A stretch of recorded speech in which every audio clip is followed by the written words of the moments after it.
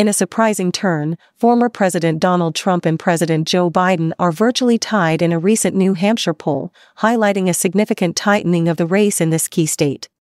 The NH Journal poll, released Monday, shows Trump leading Biden by the slimmest of margins, 36.6% to 36.5%, with independent candidate Robert F. Kennedy Jr. capturing 14.6% of the vote.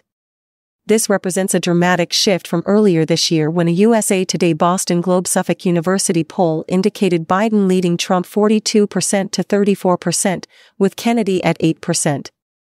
The latest figures, though within the margin of error of plus or minus 3.33 percentage points, underscore another challenging poll for the current president.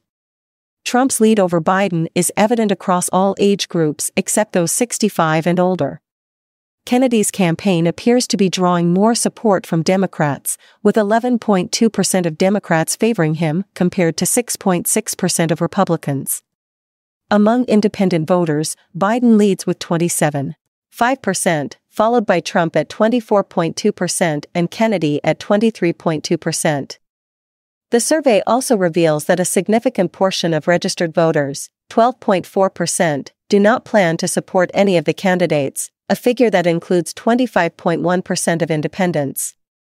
This undecided voter bloc could be pivotal in determining the final outcome. New Hampshire has been a competitive battleground in recent elections. Trump narrowly lost the state in 2016 by less than 3,000 votes, but was defeated more decisively by Biden in 2020 by nearly 60,000 votes. Despite its likely Democratic status, the tightening poll numbers suggest New Hampshire remains a critical and contested state as the 2024 election approaches.